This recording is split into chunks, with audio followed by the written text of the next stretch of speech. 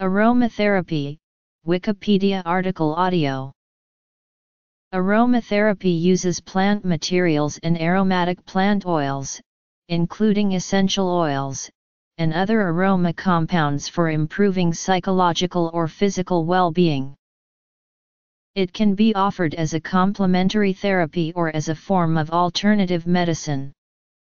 Complementary therapy can be offered alongside standard treatment, with alternative medicine offered instead of conventional, evidence-based treatments.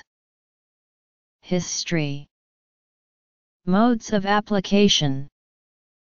Aromatherapists, who specialize in the practice of aromatherapy, utilize blends of therapeutic essential oils that can be issued through topical application, massage, inhalation, or water immersion to stimulate a desired response. There is no good medical evidence that aromatherapy can either prevent or cure any disease, but it might help improve general well-being.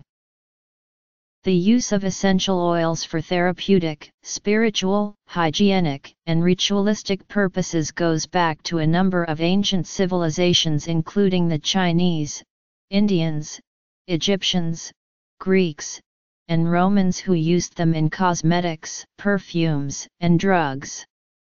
Oils were used for aesthetic pleasure and in the beauty industry.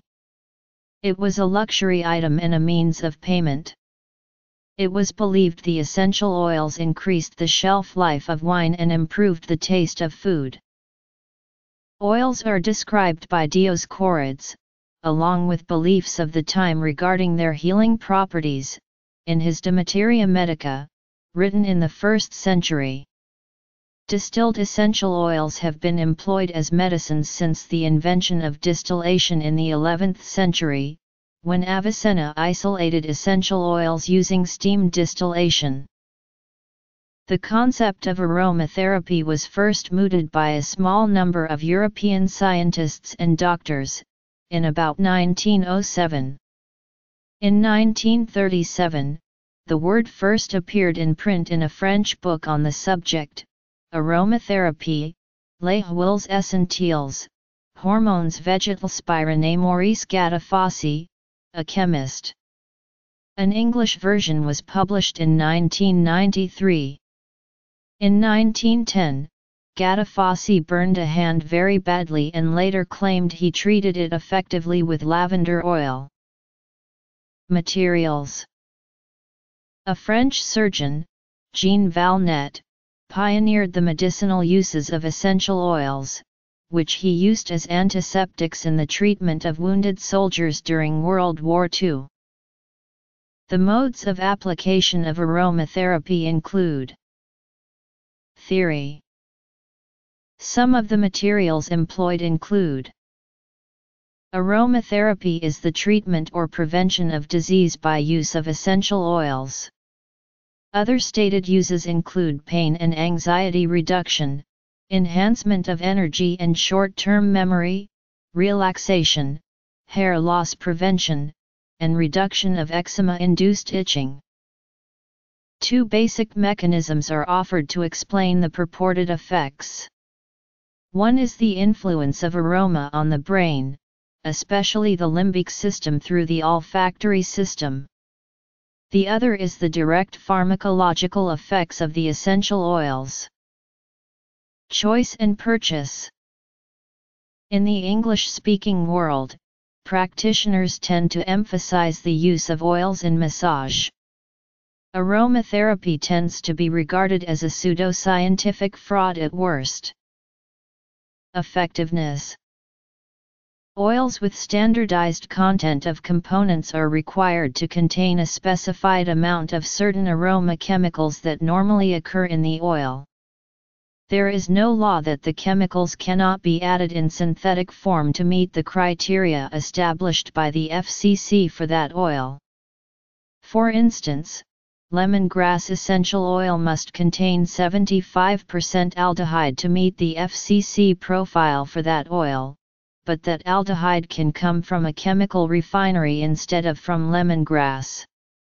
To say that FCC oils are food grade makes them seem natural when they are not necessarily so. Safety concerns. Undiluted essential oils suitable for aromatherapy are termed therapeutic grade, but there are no established and agreed standards for this category.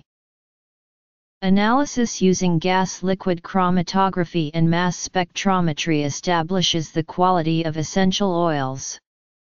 These techniques are able to measure the levels of components to a few parts per billion. This does not make it possible to determine whether each component is natural or whether a poor oil has been improved by the addition of synthetic aroma chemicals, but the latter is often signaled by the minor impurities present. For example, linalool made in plants will be accompanied by a small amount of hydrolinalool, whilst synthetic linalool has traces of dihydrolinalool. There is some evidence that aromatherapy can help improve general well-being, but no good medical evidence that it can prevent or cure any disease. In 2015, the Australian government's Department of Health published the results of a review of alternative therapies that sought to determine if any were suitable for being covered by health insurance. Aromatherapy was one of 17 therapies evaluated for which no clear evidence of effectiveness was found. Evidence for the efficacy of aromatherapy in treating medical conditions is poor, with a particular lack of studies employing rigorous methodology.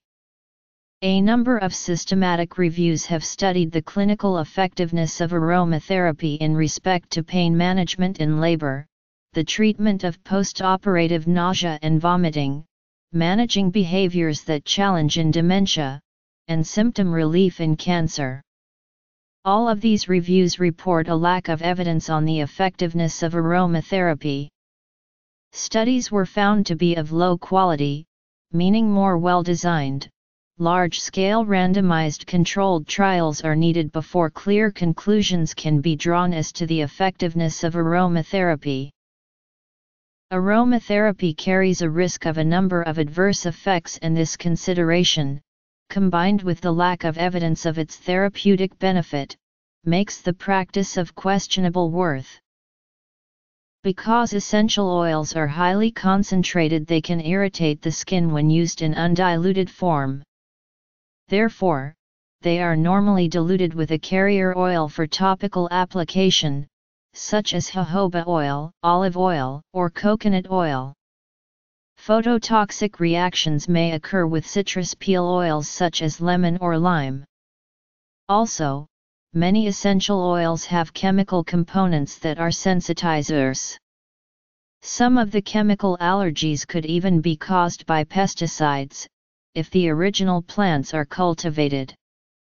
Some oils can be toxic to some domestic animals, with cats being particularly prone. A child hormone specialist at the University of Cambridge claimed, "These oils can mimic estrogens and people should be a little bit careful about using these products." The Aromatherapy Trade Council of the UK has issued a rebuttal. The Australian Tea Tree Association, a group that promotes the interests of Australian tea tree oil producers, exporters, and manufacturers, issued a letter that questioned the study and called on the New England Journal of Medicine for a retraction. The New England Journal of Medicine has so far not replied and has not retracted the study.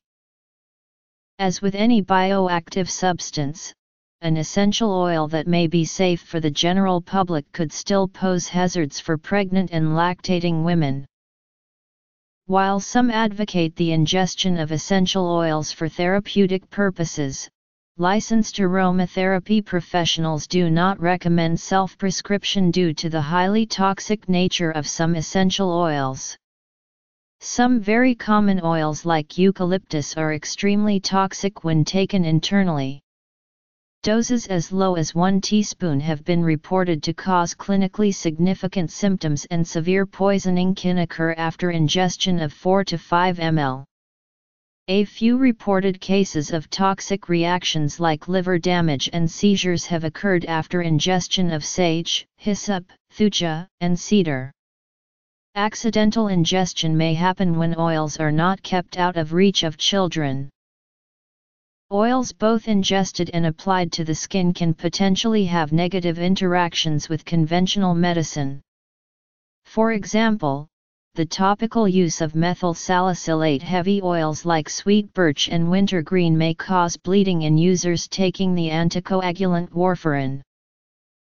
Aerial diffusion, for environmental fragrancing or aerial disinfection, direct inhalation, for respiratory disinfection, decongestant, expectoration as well as psychological effects, topical applications, for general massage, baths, compresses, therapeutic skin care. Adulterated oils may also pose problems depending on the type of substance used. Absolutes, fragrant oils extracted primarily from flowers or delicate plant tissues through solvent or supercritical fluid extraction.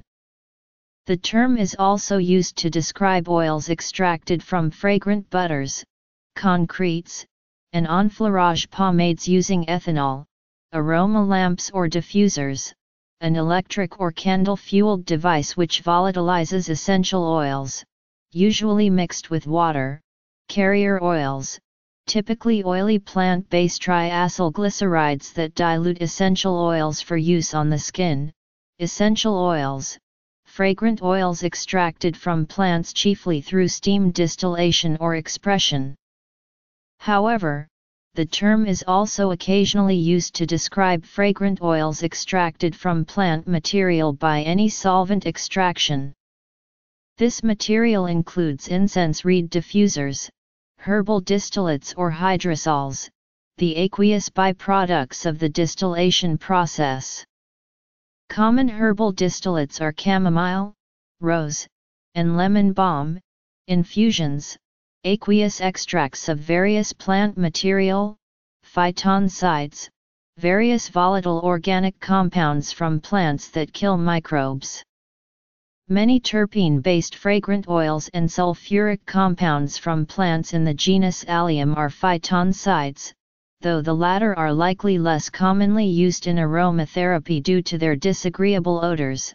Vaporizers, typically higher oil content plant-based materials dried, crushed, and heated to extract and inhale the aromatic oil vapors in a direct inhalation modality.